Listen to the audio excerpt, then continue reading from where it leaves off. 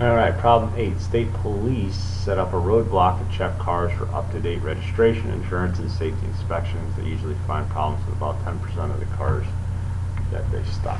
Okay, so again, we got to do these 6 things. Okay, so let's go through this. So, our population here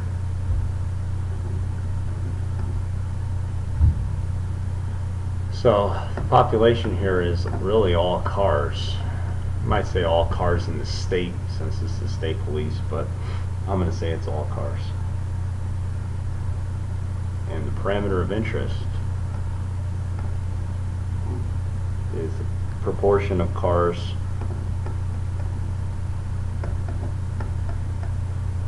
with up-to-date registration, insurance, and safety inspection. Okay. The sampling frame. Well, what cars do they have to choose from? Cars that are on the road. That's their sampling frame. Okay. Method. Since they're stopping all cars in a selected area, this is a cluster sample.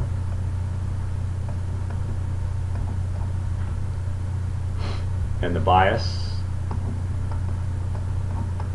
and their coverage.